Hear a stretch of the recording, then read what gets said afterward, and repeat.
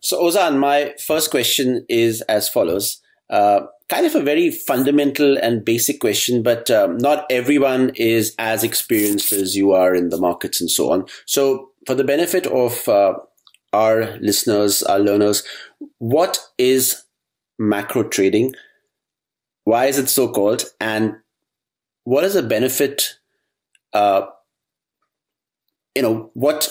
can people get out of it? What's included in the world of macro trading? Everyone knows equity trading and forex trading. People know equities, interest rates a little bit, but mostly people know about equities and foreign exchange, right? And oil and gold. If you think in general, in the retail world, people at home, moms and pops, blah, blah, blah. So what is macro trading and why is it so called? In my mind, macro, Rohit, a little bit brings it everything together. So okay. As you said, equities, rates, FX, credit, emerging markets, developed markets. It's a way of predicting political economy, different countries reacting differently in their economic cycles or in their political choices, and how those choices affect their markets, affect the citizens in the world, day in, day out. Obviously, we have some very important current examples. In the island I live in, first Brexit, what it will mean for immediately for the value of the currency, for the interest rates, for the equity markets, populism, the Trump's, Putin's, Modi's of the world. There's one way headlines react, but there's a whole different way markets, FX rates, and equity react. And before even all that, Euro, the foundation of Euro, big central bank hikes, big central bank cuttings, bringing all that together, in my mind, is macro. These days, sadly, some people can even say 6 or 7 tech stocks determine it. They may be right, but that in itself is an observation. Does that mean we're living in the 1999? Or are we still in 1998? What do I mean by that? Greenspan first had irrational exuberance way back in 1997. We continue to rally for another 3 years. Is the current correction in NASDAQ just a correction, a big opportunity to buy, or is it the start of things very, very sinister? So that in a nutshell is the way I approach it. I have a let's say love-dislike relationship with The Economist magazine for almost 3 decades now. I told my father actually way before I started, even during the college years, I said I want this to be more or less my profession, but to be able to guess what's on the cover of Economist, sometimes 2 weeks, sometimes 3 months, 6 months in advance. As you know, somebody very close to me, sometimes predicting Financial Times headline 1 week, 10 days in advance, part of this month adventure. That in a nutshell is macro, is my day-to-day job, life. So that's a very illustrative explanation, Ozan. So if I were to summarize, would you say macro includes all liquid, tradable asset classes, including FX, foreign exchange, equities, interest rates, commodities, be they precious or non-precious, industrial, precisely, bonds, credit default swaps? Got a bit more wild like the last 3-4 years. I used to tell my interns, associates, analysts, look, because that's what I did. Put your head on the pillow. If you're into finance, first of all, we'll get into that as well. Trading. If you're more interested in EBITDA of a company, even before the EBITDAs, how different sectors and sectors races work, how a company's balance sheet may work out, what a company should do with its assets and liabilities, etc. Maybe then more corporate finance, M&A is more your type of world. If you're very into a country's GDP, inflation, what's the best method to control inflation, redistribution versus growth, how a central bank at any cycle of a country should react. If this really gets you going, besides just reading it on the papers, then start coming our way, either whether it's research, trading, sales. Then you're more and more hooked to macro. In a way, 12 years ago, 15 years ago, everybody was still more, even these macro, what we call macro legends these days, they were more into their equity or relative value trading or FX or rates worlds. Then Lehman happened. We had the big global financial crisis. Central banks started doing things that we have never seen, led by Bernanke. But emerging markets were staying very safe because it hadn't hit their shores yet. We first started to try to find out who the next Lehman was in different banks. Then, because of Greece, European crisis started to emerge its head. We realized that just because we had a monetary union, we didn't necessarily have a fiscal union, and that's not a good foundation for the whole Europe. So literally some big funds market went against the foundation of European Union, different countries, etc. Then everybody at the same time, from emerging markets to developed markets, started getting interested in interest rates, FX, credit, and how they interacted at the same time. They started in the European crisis. For the first time, we started to analyze Italy. When Italian rates went all the way to up to 6%, 7%. Is that now a rate product? Again, you and I were shoulder to shoulder on the same floor.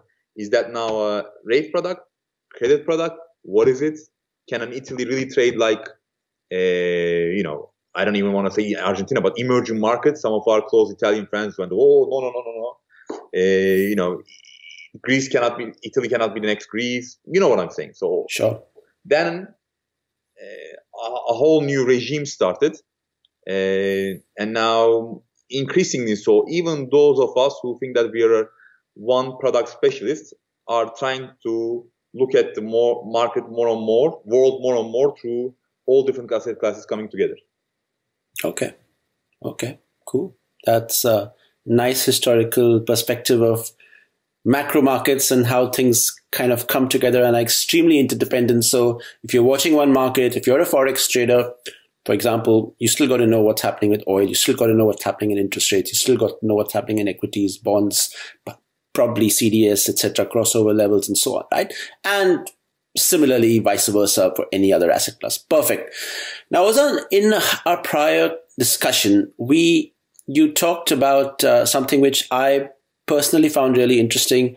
And I think all the viewers, including some of your friends who watched our conversation or a little piece of our conversation, they found really interesting. And I think you referred to it using a tennis analogy, you called it the forehand and backhand. So using your forehand and backhand analogy, you talked about the art and science of trading. So, we talked about how you use the art and science forehand backhand now. Can you go a little bit deeper and, if possible, share a personal example or story of how you relied on art and science when you were first starting out? Even to this day, look, I'm a Federer guy, so let's start with the forehand. Forehand to me is the fundamentals. How I look at the macroeconomy and politics of a country. After all, I started with a research background, and I first want to look at how I predict a certain country's actions will lead its rates and currency to do. But on it alone, you cannot rely. In my earlier years, I used to say, one shouldn't trade in and out. Sooner or later, as long as, emerging market says, as long as IMF package is in place, these rates will continue to rally, don't touch it, etc., etc. If you play it like that, maybe 2-3 months you're right, but on the fourth month you can really get burned on a currency crisis, or a currency crisis turning into a credit crisis. That taught me that backhand has to come into play as well. Technical analysis, positioning, charts, You may not be a big believer in 50-day moving average, 200-day moving average, but even way before these days, even 10 years ago, 15 years ago, I realized that I had to have a feel for that as well, because many people looked at it. So that would help me set up the way I approach which way will go first. You know me, I always go with, I speak very, very currently. We've been touching all-time highs in S&P. We had a big correction all of a sudden in September. As we speak, we're trading around 3,200, 3,300.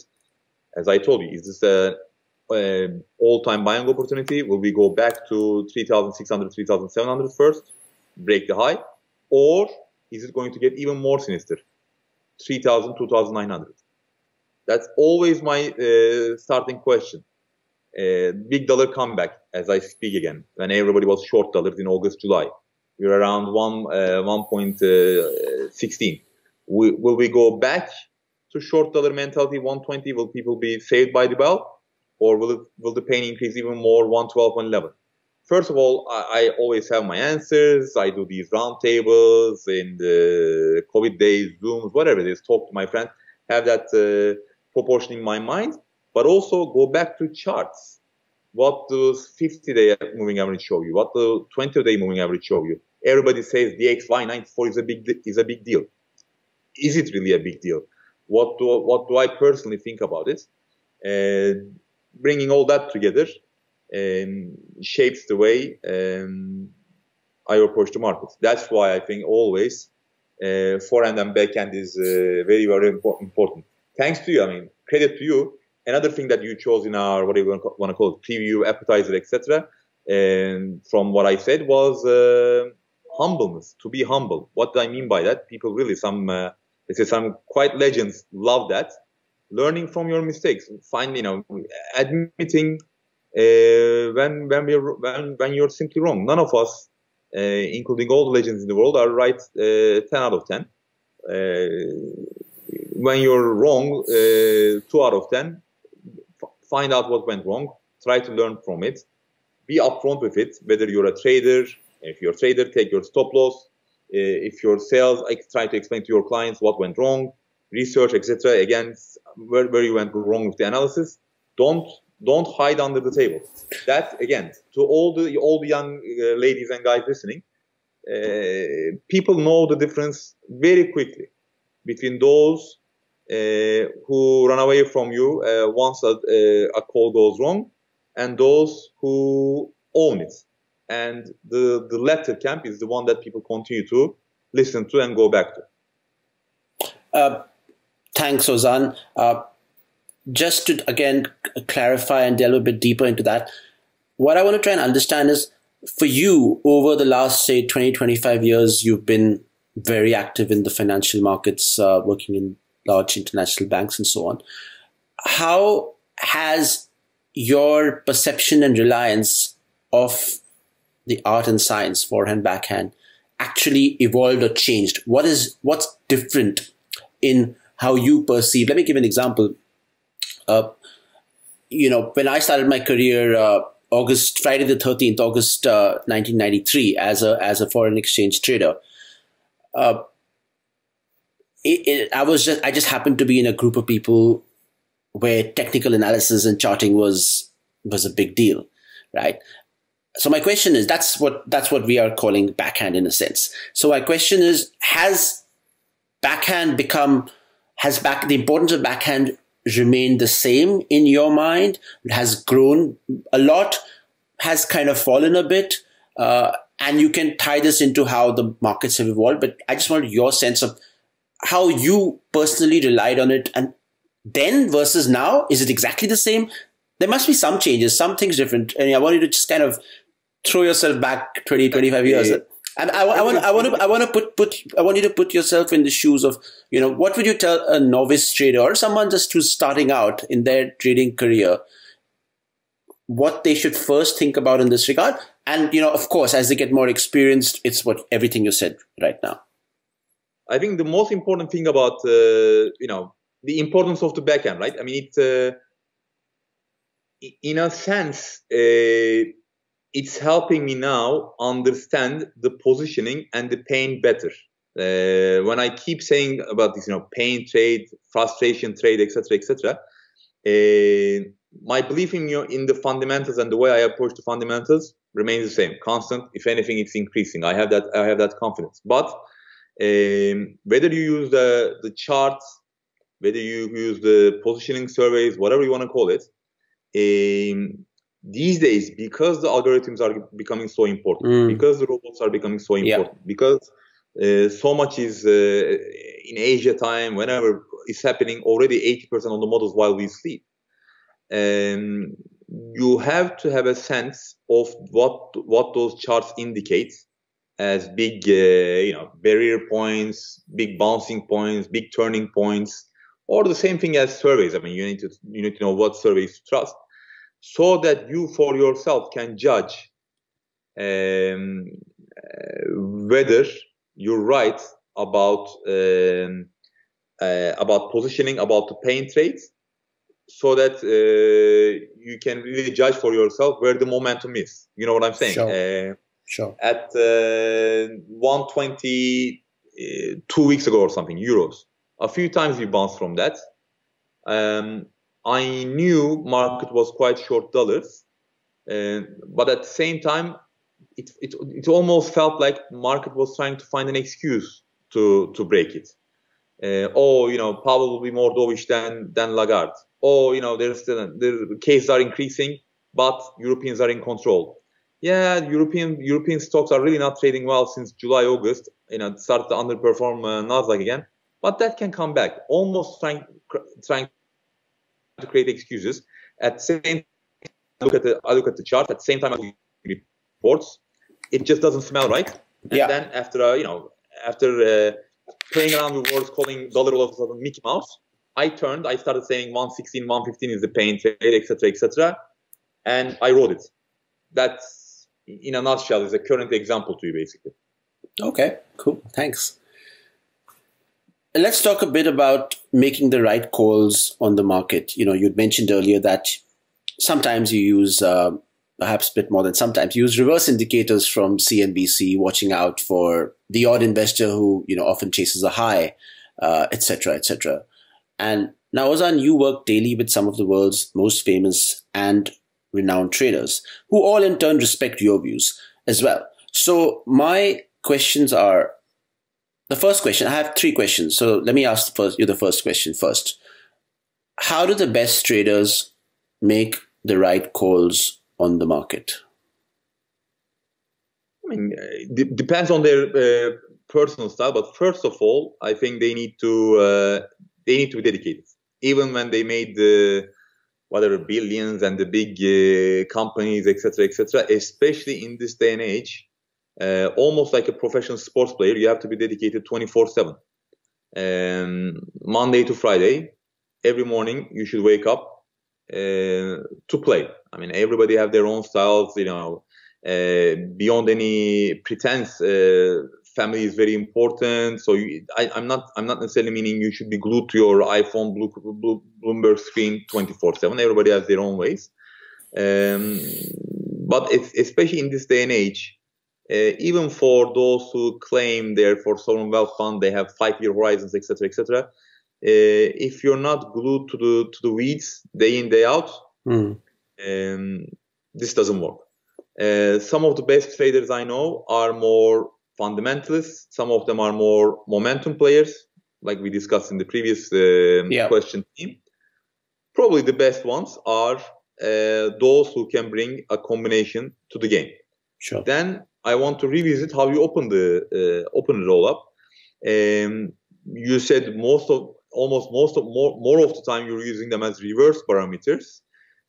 I'm not doing that just to be a tongue-in-cheek nasty guy, but because for the past 10, 12 years, what's the key thing that the market has been quote-unquote quite wrong about? What's this huge Godot thing that I'm talking about? Waiting for inflation, waiting for normalization. Because back in 1995, 2005, when we were first getting going in this career, things were quote-unquote a bit more easier. When inflation went out of hand, You didn't have to be some emerging market country. From Volcker days on, you hike rates. If you had a bit more connection with the central banks, you could understand when that move could come faster. You put on your volatility trades, steepeners, etc., etc., and life was fine. Well, unfortunately, since 2008, we're jumping from one crisis to another. We talked about the global financial crisis, then European crisis, all kinds of QEs thrown into the game. First Japan, then Europe, then America. 2016 attacked by populism, and now COVID. Somehow this normalization is not happening. Asset price inflation, for sure, we may even call it a bubble. But for the man on the street, inflation is simply not there. Central banks are suppressing volatility. So those that I call wrestlers keep calling for normalization and steeper curves. But it's not coming. There are only a handful on the buy side and sell side who really smell this. That doesn't mean they were going for flatter rates and received all the time. Then they would have been killed as well. But that was their, this is Godot. We may be going, quote unquote Japanization way was more their motto. And those type of guys I give a different ear to, not to be named. One big real money investor, CIO, all over the televisions as well, nothing on public. Way before COVID, last year around July, August, again, you read every Bloomberg I sent because it was public, I named the guy. He said, these rates are, he wants the headline, I guess, as well, I guess. He said they're going to zero. When TY was around 2%, when everybody was, again, one way or another calling for 3s and 320s. I made note of it. Obviously, lone voice as well, good partner to your voice. And it turned out to be, unfortunately for the world, COVID a little bit helped the call as well. And I rely on those type of people more. All the good traders I know, again, repeat, learn from their mistakes. Try to, it may have been 10 years, 15 years, but maybe because of supply, this time around inflation will come. I'm open to it as well. I still think first deflation, then inflation fears will come, especially in a Biden versus Trump world. But I do have an open mind. You want to make sure that you never say never, but at the same time you keep your key conviction. So, got all that. How important for the kind of dedicated trader? So it's very important to be dedicated. However big you are, that's pretty important to kind of get the calls right. Even if you're a 5-year investor, you have a 5-year investing kind of mentality, you still have to put on a trading hat and as you said, keep your head down and watch what happens on a daily basis in the markets, right? How important is sentiment, positioning to making the right calls for, to be a very good trader? How important is that versus, for example, statements, announcements, other things, large capital flows, etc., fundamentals, data, etc., versus expectations. So how important would the absolute positioning size of a market be? And this is, again, all public, right? I mean, you have this information coming through and, in terms of outstanding futures contracts in the S&P and or whatever asset class, right? Foreign exchange, gold, you get to what extent you get data, to what extent large speculators are long, small speculators are long or short, corporate hedging. This is all published information which is freely available on at least a weekly, if not a daily basis on the internet. How important is this, Ozan, to be a very good trader? Getting more and more important is the answer. On one hand, beauty of the markets at the moment, and we'll get into Robinhood and all that. I'm very, very open to the world becoming this transparent We can say many negative things about social media as well, but at this time there's very little hidden in this global markets at the moment. The news hit the wires 24/7. Everybody's more or less has the same information in an incredibly fast way. So markets sometimes move very, very fast. So to differentiate yourself, first of all, of course, you need to have a core view on our different FX rates, credit, equity, emerging market asset classes. But equally important, more and more so for almost 6-7 years now, you have to have your own judgment of where the positioning lies, what really is the herd mentality trade. Again, bringing science and art together into game to see how much, which one of those herd mentality trades will go on, and which may be stuck soon. Again, let's always try to make it more concrete, right? Gold.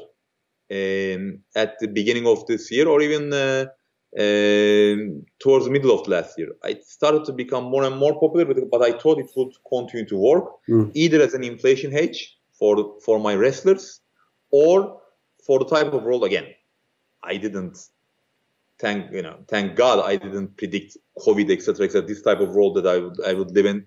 Next time I would do a call with you, I would be in my house, etc.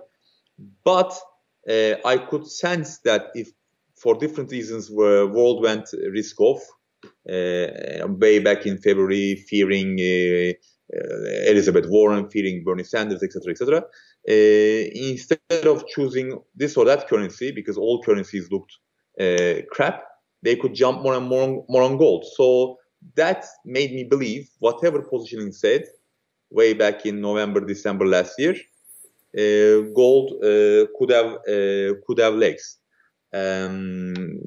Euro at the beginning of this year, March, April, or actually May 8th, once Merkel and Macron together faced the cameras and first mentioned the recovery fund, that was new. I mean, you could say Hamiltonian moment is a glamorous way of putting it, sensational way of putting it, etc., but you could see the determination there, and I knew from my seat, from my conversations, from my bank's positioning reports, I knew that long euro was not that crowded. So together with my strategists, I could form a view saying that from 111, 112, this could have legs. It worked. Then we discussed it 10 minutes ago why at 120 it felt to me like now it was a forced rate exaggeration that it wouldn't break 120. So quick answer to your question after all that, yes, in this day and age, it's one of my key rackets, positioning, my own sense of whatever different reports say, my own sense of where the crowded trades are in FX rates, equities and credit, and how they interact with each other. Very important. Okay. Makes complete sense, Ozan. Just a short corollary to that again.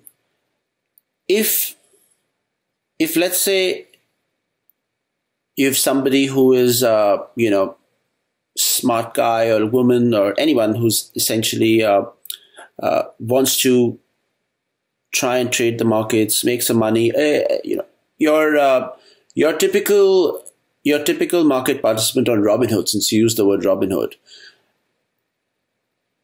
if they want to get a feel for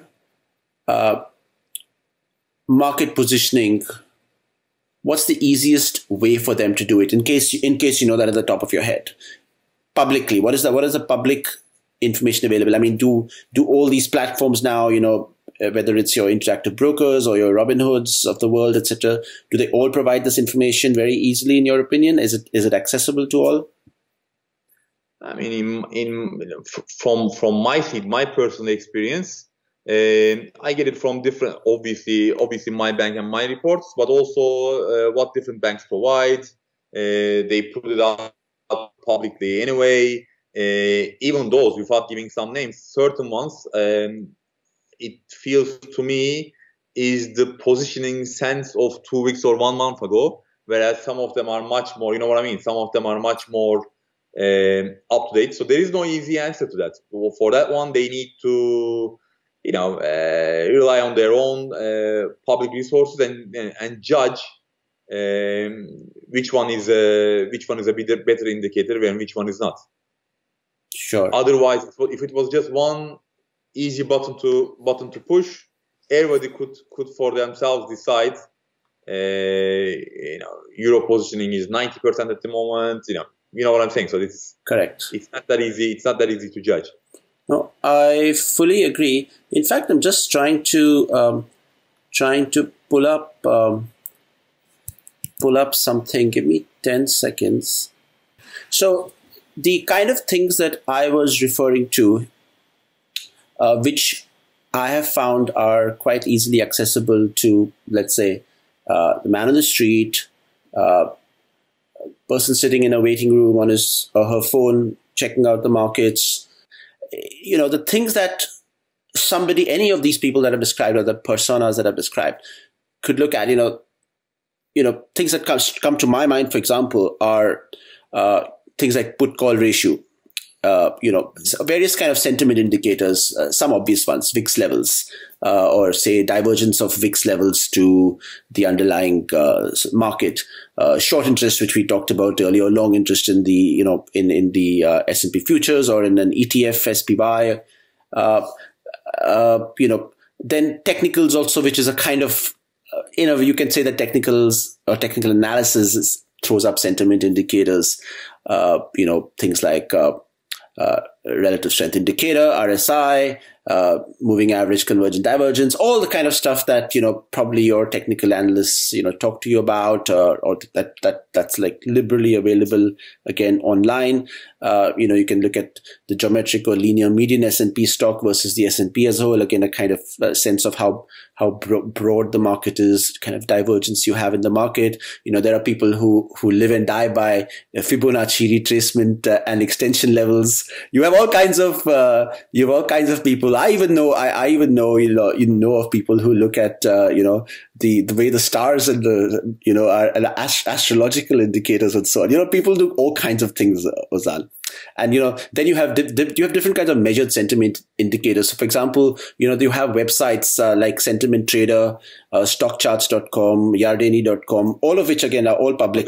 Put call ratio, very important one. The sentiment, CFC sentiment indicator. Just 3 days ago, it did say rightly that Nasdaq short interest all of a sudden was at top. So, but now what do you do with it? It's correct. All of a sudden, from all being long the same 6-7 stocks, people get incredibly bared up. Poor Robinhood, etc. Especially feel the push, the purge, the margin calls, etc., etc. But if you tell me, as we speak, by the way, Mnuchin and Pelosi gave yet another stimulus carrot. Oh yeah, we're talking. That's why we're at the session highs, if I'm not mistaken. Yes. I'm only looking at you, not the. So my gut feel is, despite all that talk, especially in the middle of this sad RBG passing and Supreme Court talk, etc., at best they will pass something skinny. My prediction is Pelosi won't allow them to pass anything. So even though your put-call ratio and your CFC sentiment index may tell you to go for it, I'd wait a bit. I'd continue to make the bulls of August sweat.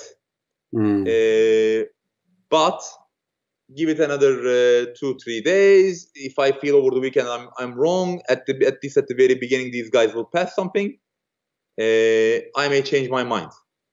Okay. Or at the moment, deep inside, going back to your charts and bringing backhand and forehand together and giving a very concrete example.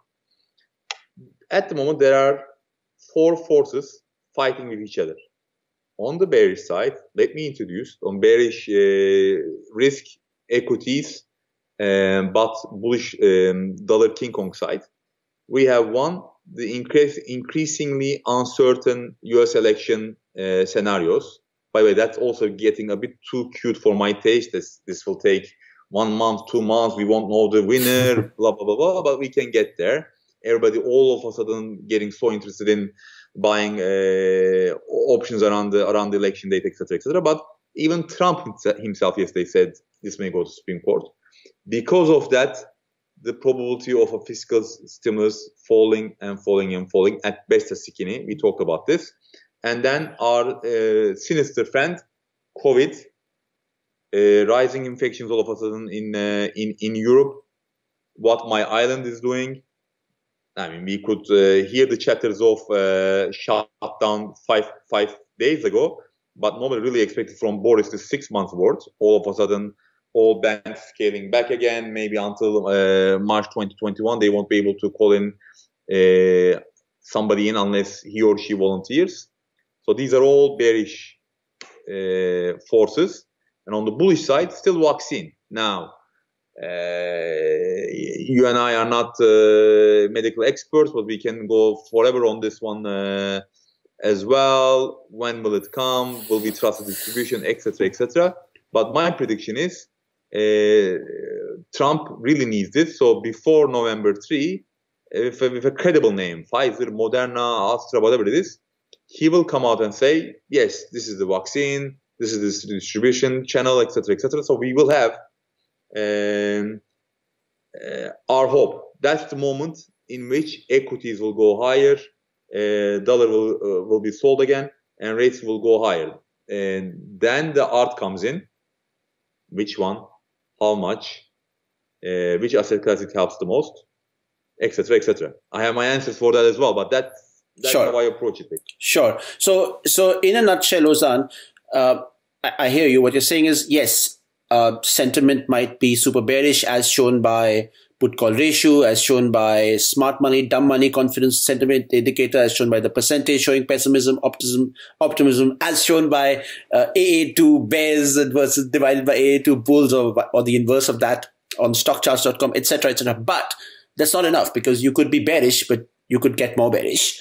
And you still need to keep your eyes and ears open along with these kind of sentiment technical indicators for what's happening in the real market. And you've given a couple of examples in that direction. You put it perfectly. It's a very important ingredient for me, but it cannot solve it alone. Okay, got you. Again, I want you to step back in time a little bit now. Go back 20 years, if you like, in your life, or visualize people that you see in your interaction who are starting out as traders. What are the quote unquote additional, or just what are the resources one needs when first starting out as a trader? Think very basic, very simple. Mm-hmm. What are these resources one needs when one first starts out as a trader? What this would one, you? For example, nicely written by my Zeynep, quick notes on my notebook as well. Nobody else will be able to touch the notebook, but she can. So you got to have a notebook, okay?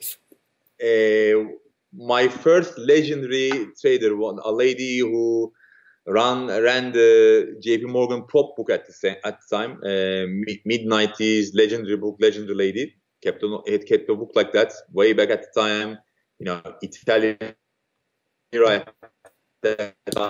Every single one she would write down where the treasury is closed, and for a long time I did the same thing. Yeah, you can pick whatever you want to pick. You know, it was first lira, then it became TRY, oil, gold, whatever your specialties, Brazil 40s, etc. But it almost gave me a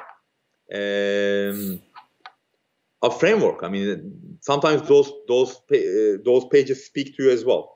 Then inside that notebook, don't just write down Italian lira and where the US 10-year closed, but take notes from the morning call to the interesting meeting you have, your FX strategies, one of its key tools for the day. Jot them down. And then I do have many notebooks. Again, everybody who knows me very closely would know that my desk at the workplace at the moment is full of those notebooks as well. Same at home. So that hasn't changed throughout my career, and then talk to people. What we're doing now, not just okay, Bloomberg chat in this day and age is also fine. WhatsApp, I cannot fight against the time either, but good old talking to people. Yeah. One sentence will stick with you. Again, let's make it more concrete. 2 weeks ago, with one of the more famous client friends, we were discussing the market. We're talking about WAM, this weighted average maturity. Now it's becoming very famous because of what Fed didn't do, Fed didn't ease enough, etc. Most people very rightly didn't even know what WAM stood for. Anyway, I go through my analogy. If Powell doesn't increase QE or WAM, this market may not be ready for it. Then back to your positioning point, he goes, no, nobody expects it. 29 out of 26 out of 29 economists that I talked to, nobody expects this. I'm like, no. Again, that's back to art and science thing. People, especially at least the rates market, expects that WAM thing. Anyway, then he goes, what happens to the dollar then? That question I remember, even though that wasn't the first thing that popped out to me at that time. I was more obsessed with what the curve can do on the rates, or our big friends, FANG, 6-7 stocks, what it may mean for them, etc. But when the investor asked about the dollar, I'm like, because in my mind that would be a risk off. Already, I was sensing that the long euro conviction was shaking. We talked about this. So if my scenario played out, my immediate answer was that would be dollar bid. Then I started writing and talking about dollar more. A very, very concrete example to you. And for those Ozan, sorry, that was up. Sorry, that was up at 117s, almost 118. Yeah. Now we're back down to 115s, 116s again. Yeah. I cannot necessarily say we go straight back down to 112, 110. Now it becomes a different ball game. Now I need to sense positioning again. Now I need to have more of those phone calls. I need to call people I trust on the FX side and see what they're hearing, what they're thinking. So every day, I F9 my thinking more and more like that. I hear you, Ozan. That makes complete sense again. And you're of course fortunate to have access to strategists, researchers, etc., etc. But let's say somebody, I'm trying to put myself in the shoes of somebody, who has got access to Bloomberg, CNBC, MarketWatch, interviews of nowadays all these a lot of major strategists from banks, hedge funds. They kind of appear on TV. They give their insights. So it's almost as if you have to create your own virtual team in your mind of a couple of FX strategists in them, couple of coal people, couple of equity people. Have your time during the day dedicate to what this person's saying, and then get a sense of whether that person is, how what the track record of that person is, and B, tie that in a little bit with other indicators of market sentiment. If everyone's saying the same thing, then sometimes it can be a reverse indicator as well. So I think even if you're someone sitting alone in a room without a large kind of 25, 30, 40 people as part of an organization supporting you, you have to then create a little bit of a virtual team in a way, right? You perfectly understood me. And I really believe one can do this. Obviously, it's easier for me to speak after 2 decades of almost gray hair. But even if I was lucky enough, I wish to just start at age 22, 25, I think this can be done. You put it perfectly. Either and we'll come to this, by the way. This is one of the things that I really want to emphasize with you, the importance of the floor. The importance for the young guys, junior guys, to almost be like in a position, a sponge, sit and observe what the key ladies and guys are doing, thinking, how are they taking their risk? Why is he increase his hedge? Why did he decrease his hedge there? How does he make his decisions, etc. It's vital if you're a junior on the floor. Or if you tell me, Ozan, not everybody is a junior on the floor. What if this person, back to Robinhood, is sitting like me now? I'm on the living room. You understood me. I think this can really be done as long as you have that phone streaming, whatever you're using. I'm sure many people either read and or watched the book Big Short. Form it. Some of those people, legendary, caught the 07, 08, 09 sell-off. They were sitting on some boxes, one TV up, but obsessed. Try not to be that obsessed. Try to have a family as well. 24/7. Yeah. And relying on 2-3 people they talk on the phone with, being against a big negative carry. You know what I'm saying? Yeah. This can be done. This can be done from a nice beach in Turkey or Greece. This can be done from a mountain in Vancouver. Okay. Ozan, what would you say is the very first step as a beginner trader to go from zero to hero? And if you had to break down trading philosophy for someone starting out into 3 steps, what would those 3 steps be? Just short, if you can, bullet points. We already touched the basics actually. First of all, have a view, form a view. Wait for that view to come to you. Just because I said that, the first day, don't think as yourself as the next Warren Buffett or Soros. But whatever you're assigned, if it's front end US rates, try to have an idea about what Fed will do in the next meeting. If it's an FX desk, try to call the next move after the Lagarde meeting. But form a view. Then, through our charts, sentiment indices, either relying on your backhand, forehand, I don't know what you're gonna rely on, but get your levels in your mind. Where what do you target going into this, and what is your stop loss, and then be disciplined about it.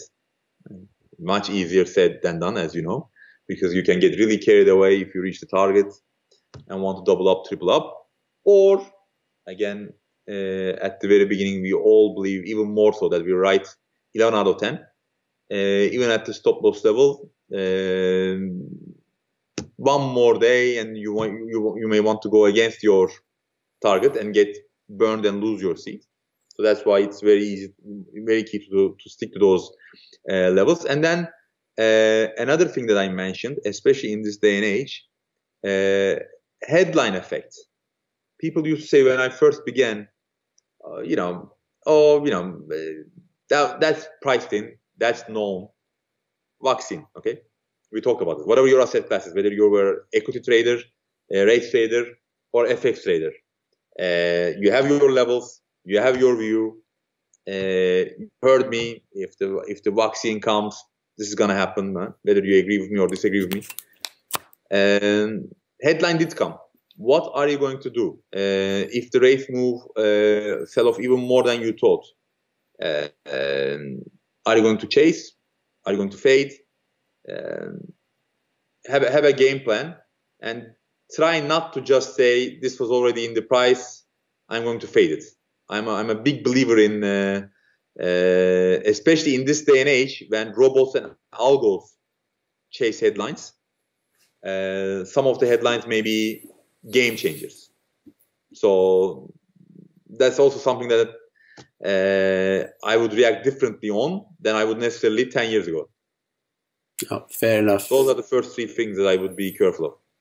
Fair enough. Makes complete sense. Thank you, Ozan. That's really an excellent answer, and for everyone who's starting out in their career, just extremely useful. You said to have a view, firstly. Secondly, wait for that view to come to you, and then other points that you mentioned. So now, Ozan, I want to talk about the S word, skills. Okay. Sorry, not what you thought, just skills. Now, not everyone has an economic degree from Harvard like you. Not everyone who goes to Harvard and becomes a trader, and not everyone who goes to Harvard and actually does become a trader is necessarily a great trader. We now have this thing called the internet. So what are the key or crucial skills? And this is different from steps, methods. It's more like fundamental skills that you think one needs as a trader who's starting out, someone at the very beginning of their trading journey. And how can that person start developing those skills now? Again, look, an Ivy League diploma is not necessary at all in my mind. First of all, the important thing is try to bring the passion in the game. You need to live it. Whether you're going to rely at the beginning on your math and physics skills, or whether you're going to first rely on your feel of the politics and economics. You need to. I think it always helps if you have a passion for the markets instead of you're in it just for the sake of making money. Then obviously, again, I don't want to be misunderstood. All the Robinhood traders out there need to be very careful. Margin call is something very real. We are hearing all the truly bad stories, tragic events as well for those who don't understand what type of trades they're getting into. But after all that, I welcome it. I welcome this development of things becoming this much transparent. Sometimes a group of young 25, 27-year-olds being able to move a market as much as a more elderly CIO gentleman or lady. And I think we should have more and more of it. When people almost look down upon them, saying that type of market shouldn't be touched because it's only dominated by those ladies and guys who have a lot of time in their hands and who can bet on sports, and they're moving the market.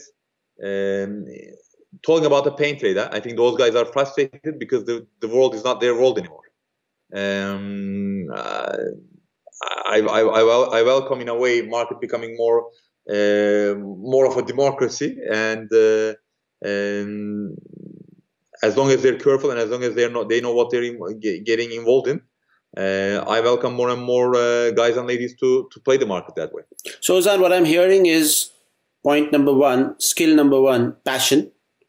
Skill number two, awareness, as you also mentioned earlier. Skill number three, focus. As you said earlier, sticking to the weeds. Would you summarize it as those three skills, or knowing your strengths? Like if you earlier on in the game,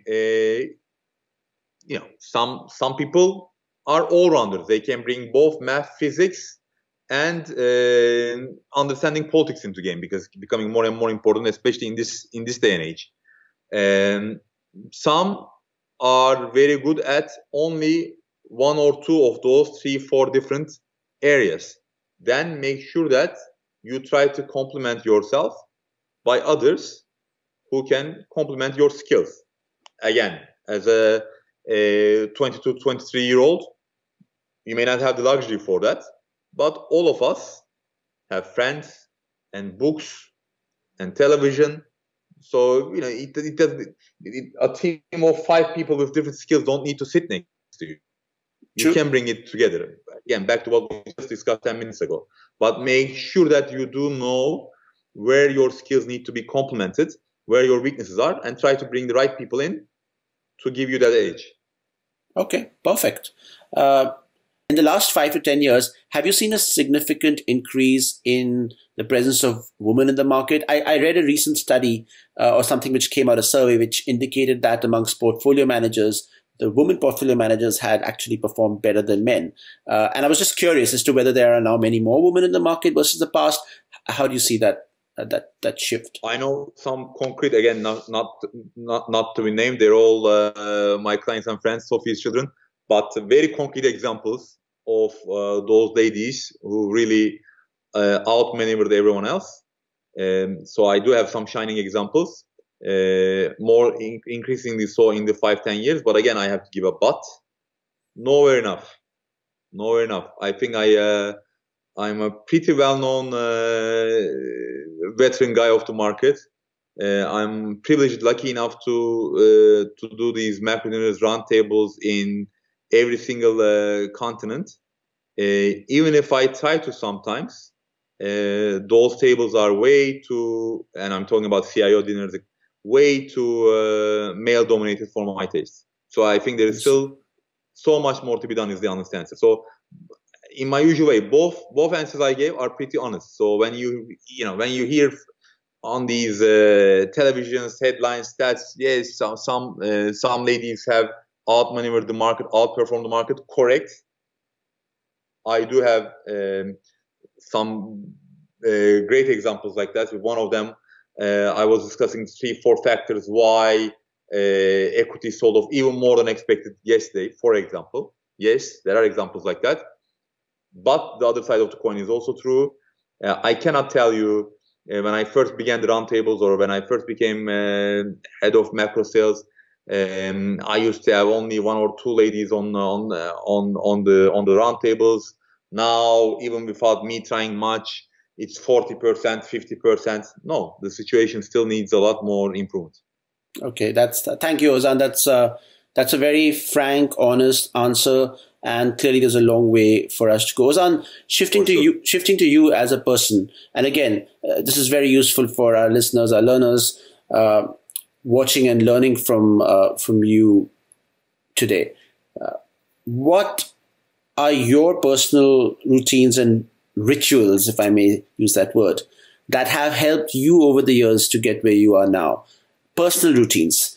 How have these, routines, practices, personal practices changed or evolved when you first started out to now?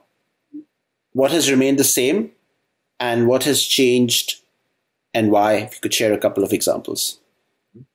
First of all, whether I'm in research, trading, or sales, trying to bring everything together, I always wrote my views. I always put out what I'm thinking.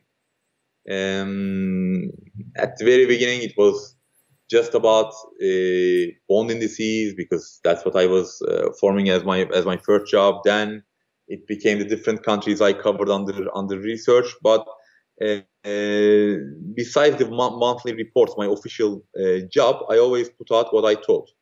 Then in trading and sales role, that became even more of a necessity to put my views out, to either get recognition, pushback, learn from those, reach out to clients, etc., etc. And then talking about the evolution, I don't exactly remember when, after the global financial crisis, maybe 12, 13 years ago, one of the closer friend clients said, Ozansky, you're sending, maybe 20, 25 messages a day. Mine at 25 these days, by the way. But I really, at least at the beginning of the day, when I get going, I need to know what you're thinking. Okay, he touched the nerve there. Next morning, I sat down and what did I write? What do I think here? And I don't remember when, but I do know that became the brand today. It evolved in different ways. When at first it was one Bloomberg paragraph, then 2 paragraphs. Now it's even more bringing my research, bringing my trading all together, almost being a face of my bank. Not only my view is always there, especially at the beginning and at the end, but in the middle of the piece, as an everyday reader, I bring out my own research, I bring out my head traders. I don't always agree with them, but I make sure that the brand is there so that the clients always don't have to do my way. They can agree with different researchers. They may disagree with all of us and do their way, but I represent my firm. So that's how it evolved. I told you about the notebook. Notebook was there from first day, my friend. From first day on, there were all. That's a clear routine and ritual. I like that. I love the notebook. Those notes. I don't remember when I stopped, but yes, I don't write anymore euro dollar this, US 10-year that. I always have it in my head, but that's always another thing. At the end of my day, I do write. Usually, it's called WDITH. What do I think is shortened version? The key events of that day. So that I first of all form my opening spiel, opening piece for the next day, but also it's almost like a diary. Like today, I would write what I told you 10-15 minutes ago. 3 bearish forces, 1 bullish force, how they would react, what I think about the stimulus. Turkey today, right? We were very right. We were the only bank who called for a hike, first hike since in 2 years. How the currency reacted, what it may mean. The retail doesn't seem to be convinced. What will convince the retail? There you go. I mean, in 30 seconds, I gave you the preview for tomorrow's views. For tomorrow, what I'm going to try to market tomorrow as my views. Okay. Another thing I want to add, like these days, I need to wait for these Zoom calls and stuff. But again, it's a good sign when you don't remember when you started something. I don't even remember when I started my global roundtables. But after, again, I don't have to tell you. I don't have to tell many of the viewers probably. But after every single roundtable, right after, maybe sadly for my wife and family, that midnight, that 1 a.m., those impressions go out. Very, very key. Because in this day and age, if you're shy, if you're, lazy is not the word with me, but if you don't have the energy, etc., the next morning maybe too late. One concrete example for you: in a Singapore dinner, okay, it's perfect alignment. My traders and research agreed that Crodo could go for QE3 on the big Japan trade, the good old Nikkei higher, dollar yen higher trade. We had our first 2 injections. People weren't really sure about the third one. In a Singapore lounge, I did find the energy to not wait for the plane and then to maybe write on the plane again. I sent it out. The next morning, we have a lunch in Hong Kong. To this day, I remember, Rohit, when the blackberries came out. as if a bomb fell in that place, because noon at Hong Kong time. Croda did do the QE3. Of course, those dinner notes were even more valuable. I remember, probably 6-7 years down the line, I still remember it. Talking about a lesson, huh? Wherever you came in your career, don't be too lazy not to write that. Put it down so that you can feel good about what you did, about your call, and you can talk about it 7 years down the road. So as long as you can remember, you always try to put down your thoughts at the beginning of the day, speak to a few people, bounce things off. That's your kind of morning ritual. And then at the end of the day, what's happened during that day, and kind of, assimilate your thoughts for what's happened the day, which then informs where you are probably going the next day. It sounds like your routine has remained pretty constant over the last 2 decades. It's evolved. Your canvas has become broader, but you're asking a good question to my heart again. Even though, again, back to tennis, even though I'm a Federer man, I see myself as Federer, there's a lot of Nadal in me. These routines are very, very important, where you put those balls every single time. What you say. I'm a bit like that in my own way. How I start my morning, who I listen to in the morning, what time I write, what do I think here, who I call when, who I call for different asset classes. Trust me, those macro dinner days can be very, very long.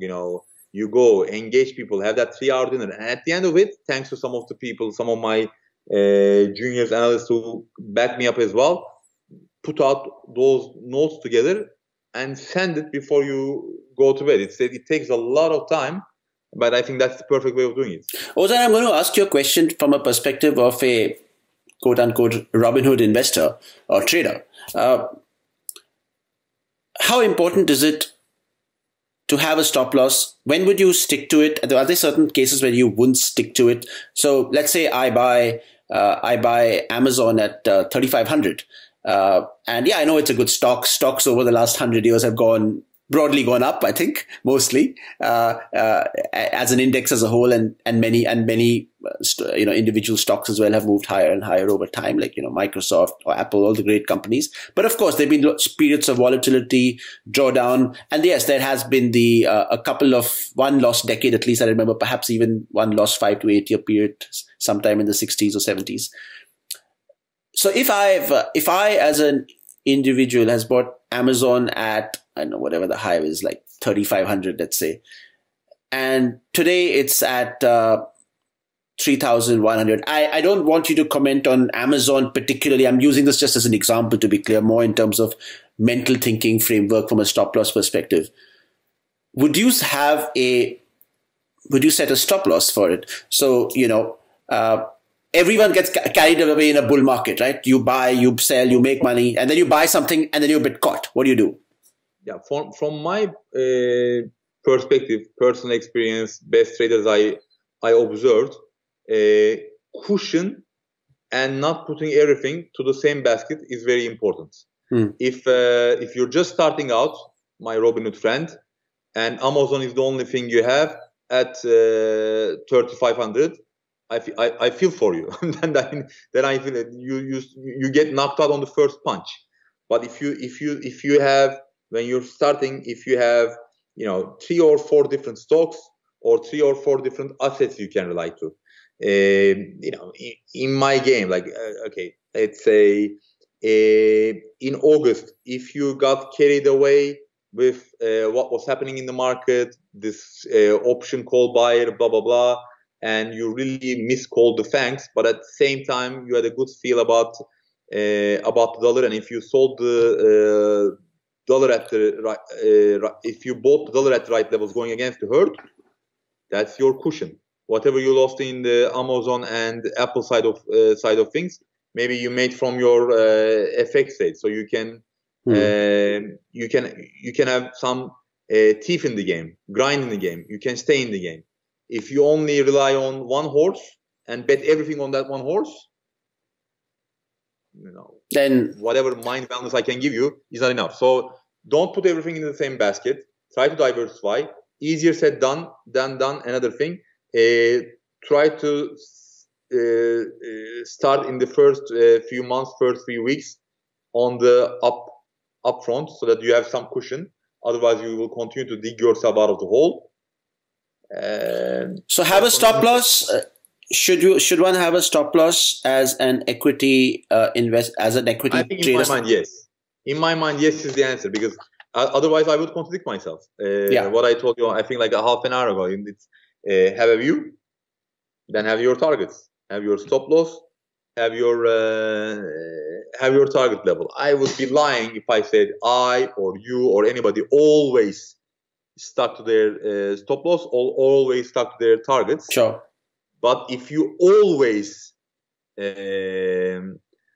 abolish your stop loss, then you cannot stay in the game. You know what I'm saying? Unless, as someone famous once said, let your profits run and always have a stop loss. Otherwise, sooner or later, somebody will tap you on that shoulder.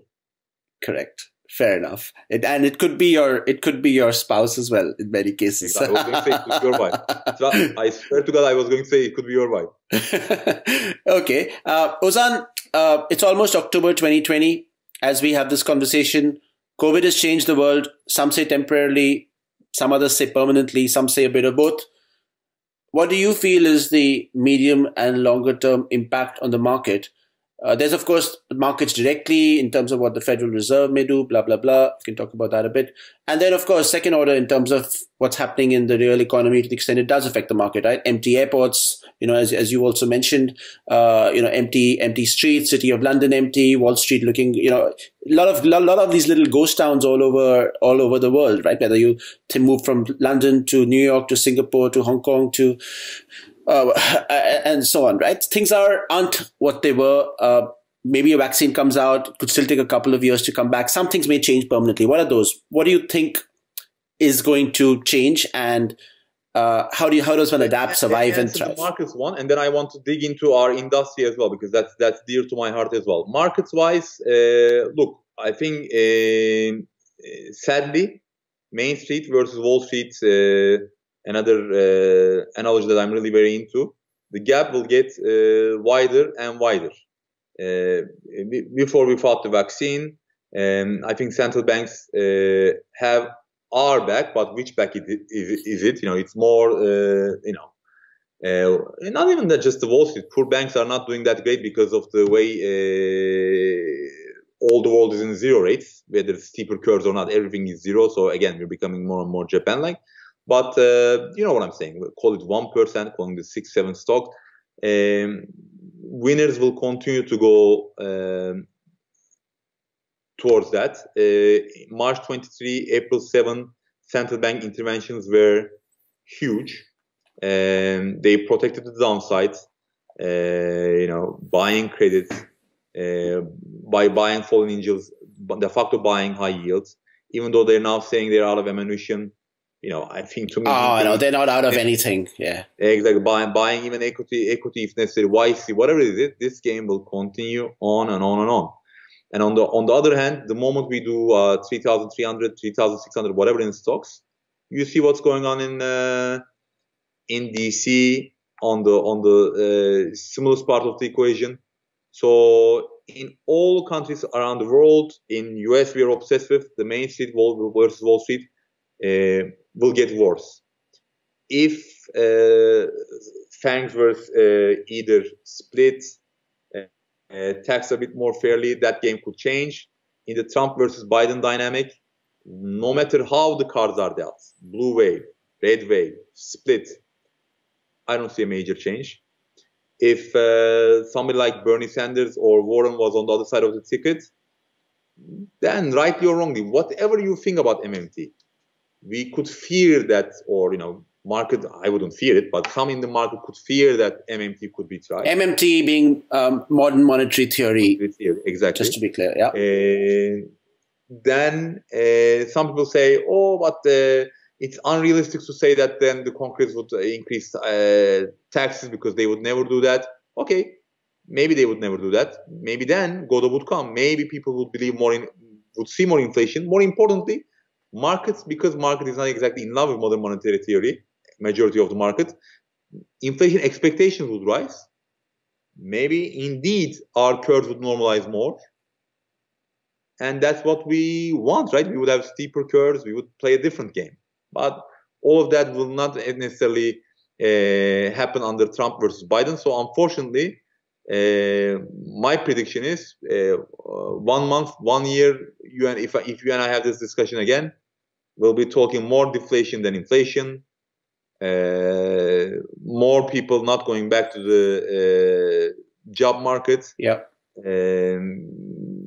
Darwinism.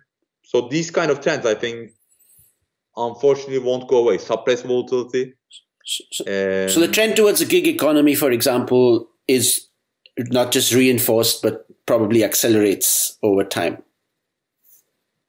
Exactly. And no matter what your back to your forehand backhand, no matter what the valuation charts show, these Teslas and Zooms, there's a reason why they're up 300% and 500%, because in this day and age, when we are more and more pushed into our households, some of these stay-home trades will continue to win more and more. Interesting.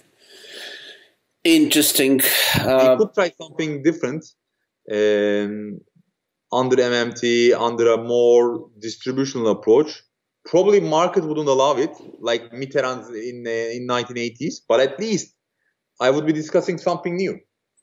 Now, between Trump deregulation and Obama continuation, Biden, for markets itself, for the fate of my TY, US 10-year, and for NASDAQ, is there really something that different?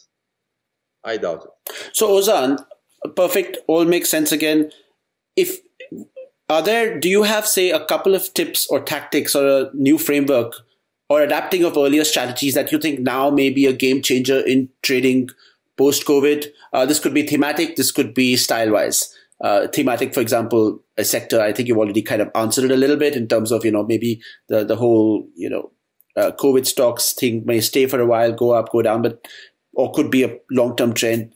FANG top five, the mega growth cap stocks long term could be a long term trend. But so do you see these long term trends just continuing, even being more reinforced? Everything has risks, breakups, etc. You mentioned, but just I want to get a sense of what specific is there any change in a tip or tactic or any kind of new strategy framework post COVID versus pre that leaps to your mind?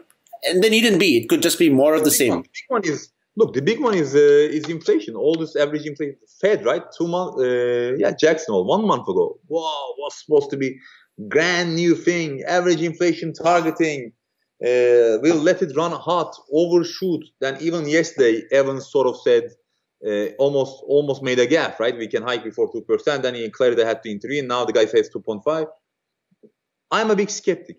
Just because, the bubble aside, in our houses, asset price inflation, etc., the Main Street's inflation, I think, is still waiting for Godot. If you really disagree with me, if you believe that these guys can create this inflation, if we can overshoot, there is so much to be done here, because then they will have to change tact on their. We will not even thinking about hiking rates either, right? They're gonna talk very different. Go for it. But if you side with me also, if you believe in more deflation, suppressed volatility, etc., then sky may be the limit in certain Nasdaq stocks and S&Ps despite valuations. So make your bet now, make your choice now, and go for it. It's very clear from the way I'm talking that I'm not siding with the inflation cap, but that's the big one to decide. So you could have inflation. So we could have inflation in stocks on Wall Street, but not inflation in wages. Essentially, is what you're saying. That's my belief, big time. Again, if we went a different way, if we strengthened the unions, etc., it could have been different. If the market fears all this. So stock inflation, maybe dollar inflation, maybe, and no wage inflation is Ozanski's call. Effectively, no, on the dollar as well. Look, on the dollar, if you believe Biden, not necessarily even a blue sweep, but if you believe in Biden plus a vaccine coming, the way markets are priced in now, you almost have a 70% chance that come. Another thing is when this election will be decided. Come next January, next February, things will look better again for the short dollar trade, higher equities trade, and even maybe for break-evens, rate steeper excitement. If you have a gut feel that for the second time in a row, 538, for Nate Silver's of the world, he's now saying like 74%, 76% Biden chances. If he'll be wrong again, if Trump will win, on top of it, if vaccine through distribution, this, that, if the whole thing gets delayed into next year, things are continuing to look good for the King Kong US dollar who has just woken up.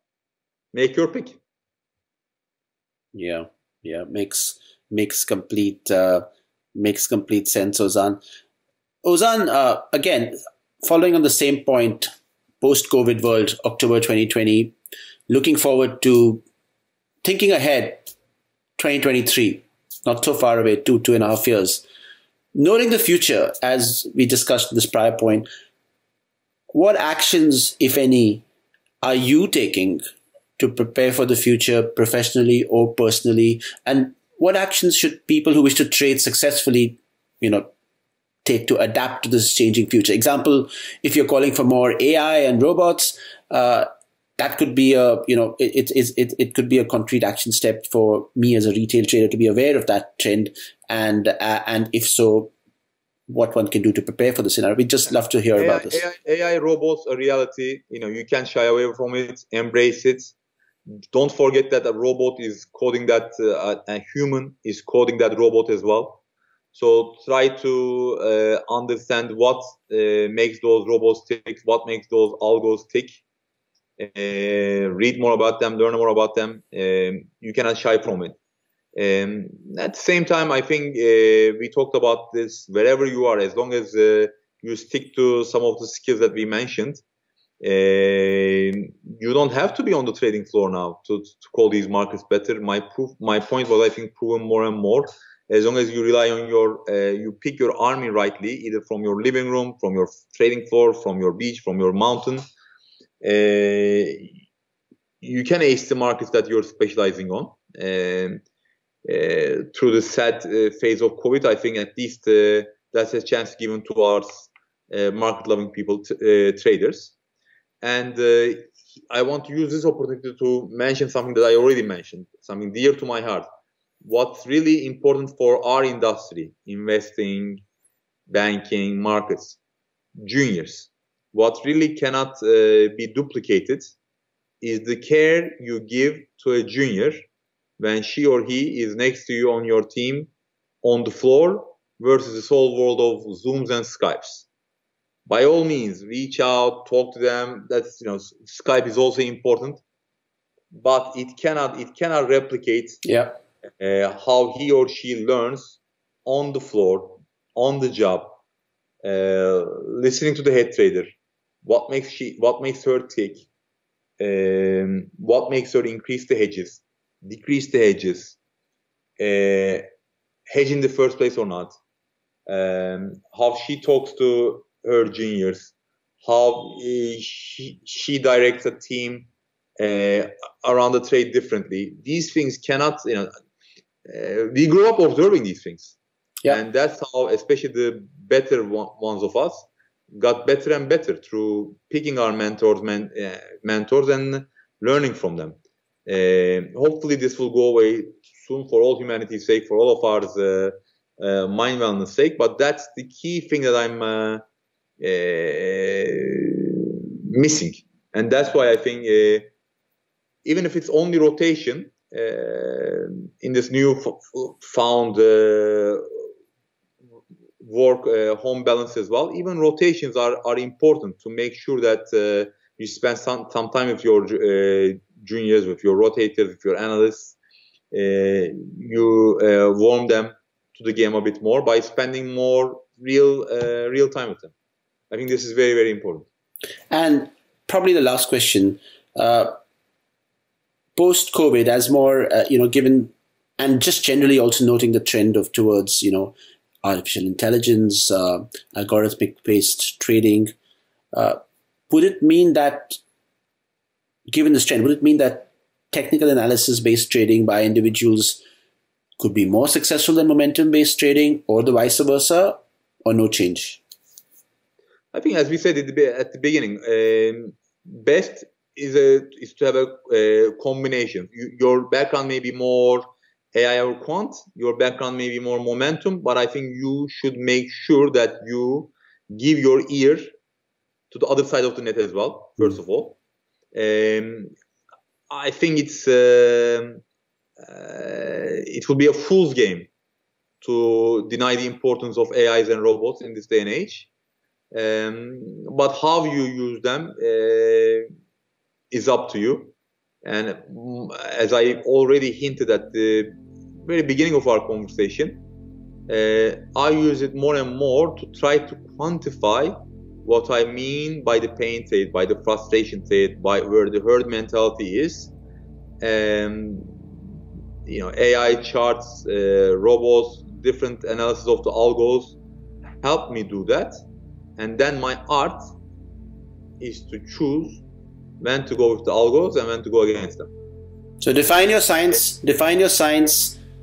and define your art, and then try and find a good pattern to work with both. Exactly. Balance. It's all about balance. I wouldn't say it if I don't believe it. I do believe in balance. Look, not everybody is the same. Maybe some people are really successful in life because of leaning completely this way, completely that way. I do believe in balance. So mindful trading. It hasn't hurt me the past 25 years. So mindful trading, trade from your spirit, trade from your head, combine both. Hi, thank you for watching this conversation with a financial markets expert, a guru who understands the DNA of trading, a global head in investment banking, and our friend Ozan Tarman. Trading can be a winner-takes-all, hard and ruthless business, and we're all looking for that competitive edge. That edge will often be found in unconventional places. Just like Ozan implements an unorthodox forehand and backhand strategy to succeed, so do we. Here at MindWealth, we believe that success is a holistic game. We unite 3 areas of mastery: discovery and acquisition of career purpose, growing and protecting your financial wealth, and evolving your spiritual health. I'll go on a limb here and say that you've got the first 2 parts covered.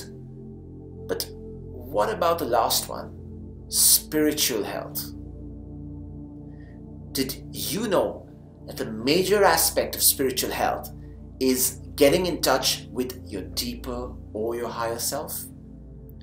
The deeper self that some would call intuition, gut feeling, or instinct. Regardless of where you are at the moment and how many millions you make per year, the endless cycle of making more and more money is a bottomless pit that can never be filled. While you're seemingly on a roll, a little voice will inevitably creep in and say, "Is this it? Isn't there anything more to life? Something more meaningful, more fulfilling?" I know, because I've been there. I've felt the feeling that no matter how much I made, it was never enough. Let me tell you, once you hear that voice, it's only gonna get louder and louder. Spiritual health is a crucial, often missing and neglected aspect of success. This is exactly why we offer you tools to access your spirituality, which will not only give you peace of mind, but also help make you a better trader. Imagine having a sixth sense and always being one step ahead of the competition, especially if they are completely oblivious to the power of the spiritual self, or even if they are fully aware of this spiritual power, they haven't figured out the way to tap it. Imagine living a well-balanced life while making more money than ever before. If that sounds appealing to you, MindWealth proudly presents America's greatest hidden treasure, Kevin Blackwell. We deliver you the first episode in the Evolve with Masters series. In this mind-blowing and spirit-moving episode, Kevin shares eternal wisdom and universal truth. We will dig deeper into the following topics and ideas. What is the question you should answer if you want to realize who you are and why you've been created? The essence of different ascended masters and the nature of their relationship with Source or God. Kevin's experience of the Buddha and the mysteries he contains within himself. The word of the day in these troubled times that we find ourselves in. Please click on the link in the description below and watch the premiere episode of Evolve with Masters with Kevin Blackwell. We believe and hope you will enjoy it.